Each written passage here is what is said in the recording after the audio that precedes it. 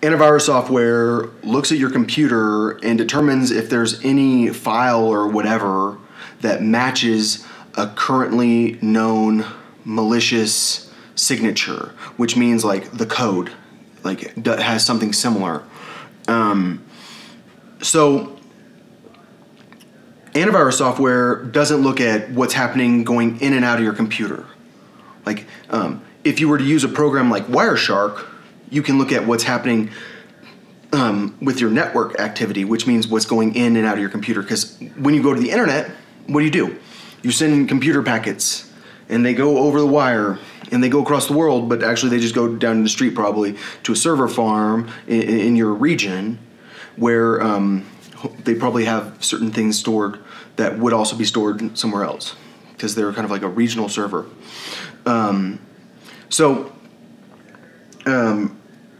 When we talk about who would need to be involved with this network IDS, obviously Google would, because when you go to a content distribution network or whatever, you go to the Google server farm, and they're the ones that really have their finger on the pulse of viruses. Because think about it, they own VirusTotal, which is where everyone sends their files if they don't know if they're malicious, and they're like, and they think that it might be a new virus.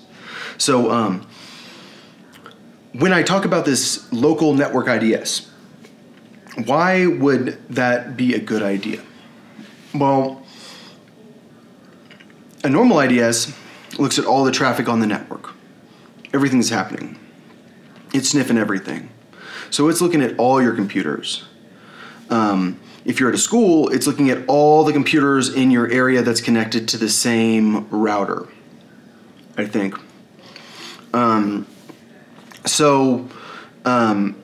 It sees too much. It sees so much that it's basically illegal in a lot of areas, and if you're sniffing traffic, people will get very uncomfortable with that because you can steal information. If it's not encrypted, if I'm doing something that's not encrypted, I'm having a conversation that's not encrypted, what does it look like to the person that's sniffing my traffic?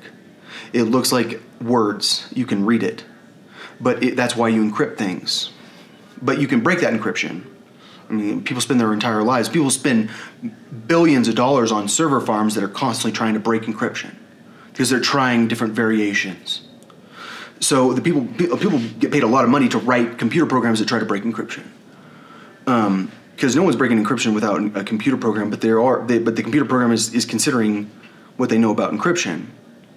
All right, so what I'm trying to say is, when you have a local IDS, you're not looking at all of the traffic in your area. You're looking at your own computer, and that's why it's legal to have one on your computer. The problem is that it takes a lot of processing power. And if you think about it, like back in the day, computers were slow.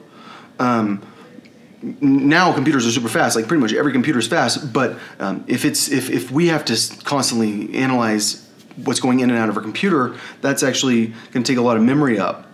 And it's going to take a lot of processing power. And so what I've talked about is prioritizing that and saying I'm not going to look at all traffic. I'm going to look at like the labels on the traffic, basically. I'm going to go, okay, if you're Netflix, I'm just going to have to accept that you exist. But I'm going to still look for signatures on my computer. But if you're Netflix, there's nothing I can do about it. But I'm also going to decide that I'm going to sniff traffic at certain times. So like if I see that you're using something that's not in the master file table, like if it's you've never used this program before, then I definitely want to start sniffing. And the great thing about this program also is that I am a firm believer that people can help. Like I want to go ask this person, hey, have you ever been to this website? And if that person has never been to that website, I want them to say no. And then that will get them in contact with someone from Google or Microsoft or someone from that does IT support in another country. Because let's face it, viruses are everyone's problems. And so when I talk about how I want to beat viruses everywhere, what I'm saying is I want to kind of push the hackers into a corner where like we can see them. And they're not going to, like, I want to make it so it's like very difficult for them. And the reason that I'd be able to do that is because I'd be able to be, like, these corporations like Google could use big data to analyze the code, and then they also can hire people to analyze code. And I don't think people understand how hard it is to beat hackers sometimes. And that's why you really have to beat them on the network level, but it's almost illegal to beat them on the network level unless you do a local IDS. But you can at your say you have a corporation and you're like, well, I actually monitor traffic for everyone at my bank. I own a bank. I just own a regional bank. It's a very small time, but I'm very serious about our security. Of course, I have a IDS, because if you don't have an IDS and you're at a bank, like you should probably get in trouble if you ever get hacked. Like you should get charged with like criminal negligence or something, because that's like a common sense feature at a bank is you better have a network IDS. Like if you're like doing anything that involves like people's secret financial information. So you want to have an IDS. What do you have to do? You have to alert your employees, and a lot of people will alert them every time they log on. Or like you don't have schools. I don't think like colleges don't alert you every time you log on, and I guarantee you they're monitoring the traffic because there's that many viruses that go around colleges because people are trying to steal research. I've hit a lot of I found a lot of viruses at UTSA. Enough. All right, so that's what the local IDS is all about. We would probably also want to partner with Linux. I mean, Linux, Microsoft, Apple, because like Linux, if there's any group of people that would really enjoy a local IDS, it'd probably be the Linux community, because like if I'm running Linux, I'm running 32 gigs for sure. Like I'd be down to run 64 gigs. Like I'm that guy.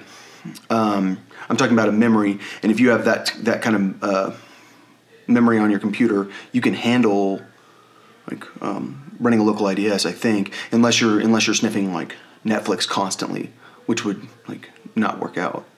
All right, so yeah, I want to make it open source. I want to make it government sponsored. I want to pay everyone. Everyone gets so much money.